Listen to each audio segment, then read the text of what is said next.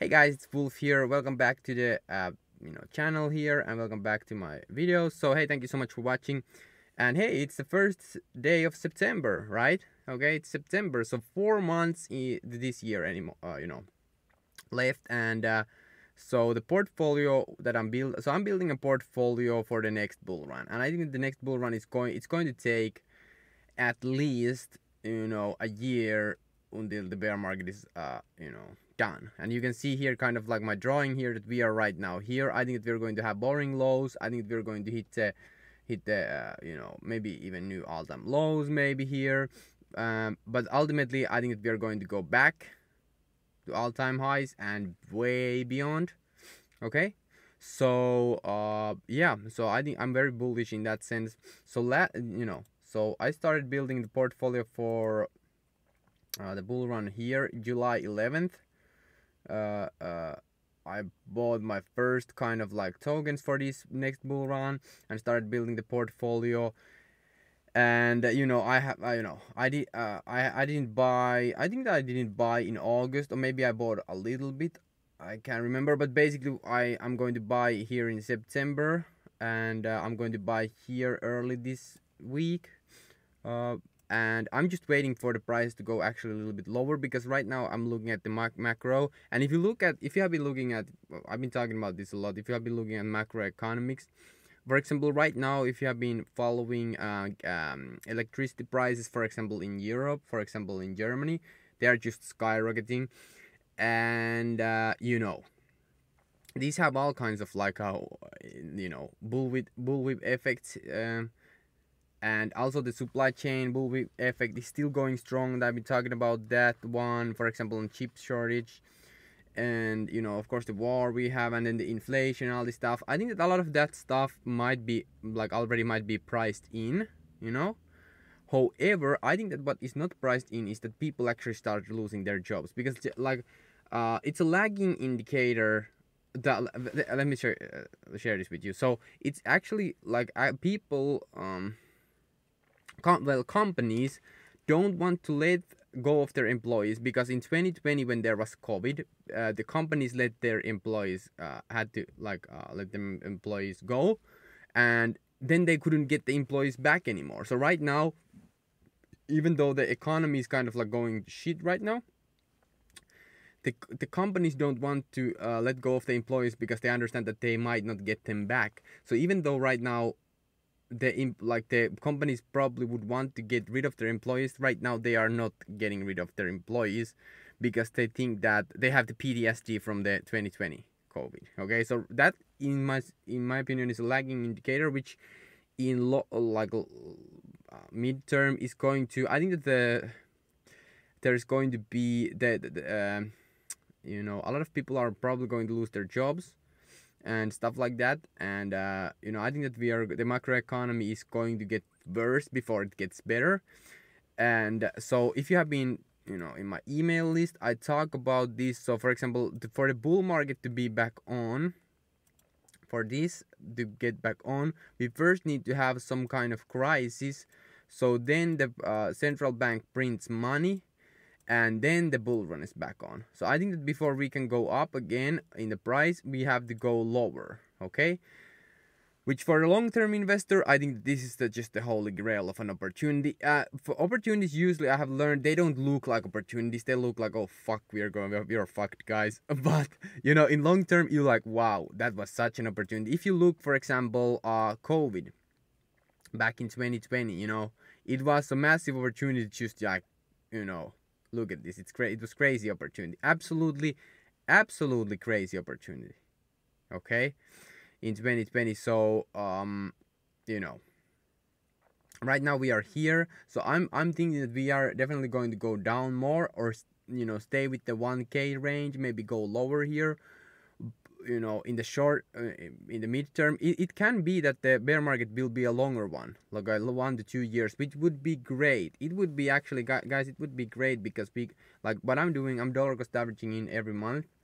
And I want to buy more. Okay, it's patience, it's a process. It's not going to be exciting, it's not going to be fun. If you look at a lot of people, when you go look trending searches, people like this kind of stuff. like excitement, where bone Shiba, where you can make a lot of money quickly. But this is actually a trap, okay? It's kind of like a lottery mentality, okay? So I'm not interested in this. I'm more of a long-term investor in blue chip DeFi projects. So I'm just buying, and then I'm going to sell in the next bull run, and hopefully I can just keep some of the currencies, tokens, so I can, because I want to compound them for the long term. I've been talking about this in the emails that I've been sending, if you have been watching them. So with that being said, I'm still very bullish. Don't get too hung up on the 24-hour chart, on what's happening with the price and stuff like that, because it's just noise, in my opinion. And like you can see, within 30 days we went from 1.5k to 2k to 1.4k right now. Like, it's just noise. It doesn't matter. Like, if you look at long term, it doesn't matter, okay? Overall here, if we look at yearly, we are the trend is strong, downtrend. Look at this strong downtrend, and I think that it's just going to continue, okay, for example Ethereum. And with that being said, and also, like, Ethereum proof of stake is coming in September. It could really, like, it could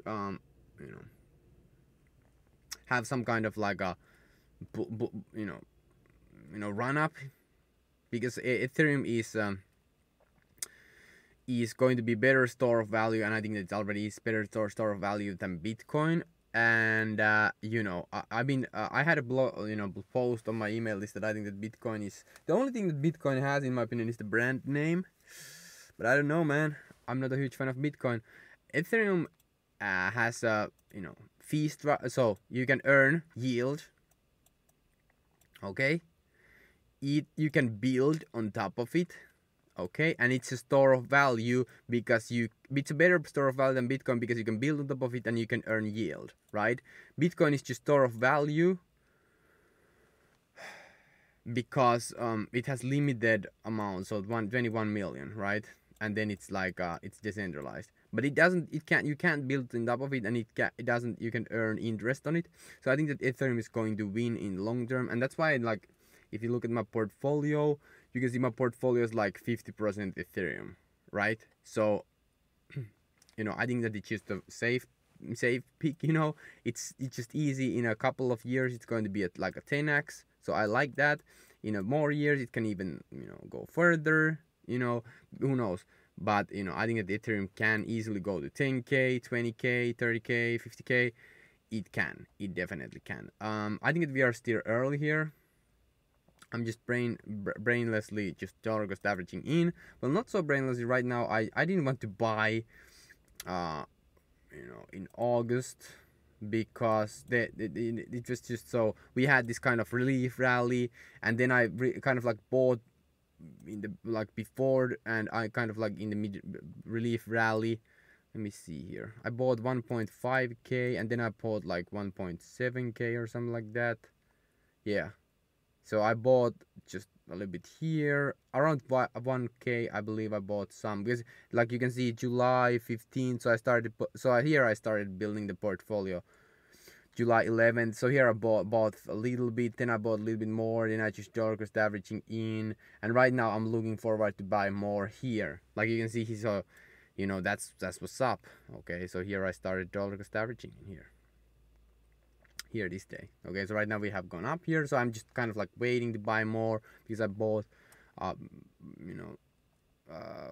little there. So, but it's a process. I'm just buying for the long term, so I don't care. I really hope that the prices just keep going down, okay, at this point. And yeah, just keep pounding at it. It's not going to be easy. It's going to be a rough one, but it's completely 100% worth it. Just imagine, just picture this, you going through this bear market. no matter what it is, you go through this bear market. And in the next bull market, you can do whatever the frick you want. Okay, like whatever you want to do, you can do it. If you want to move to Italy, you can do it. If you want to go to 5 countries in a month, you can do it. Whatever you want to do, you can do it. Whatever car, whatever you want. So I think it's worth to suffer this kind of like because it's and also it's a skill set that you learn through patient long-term value investing.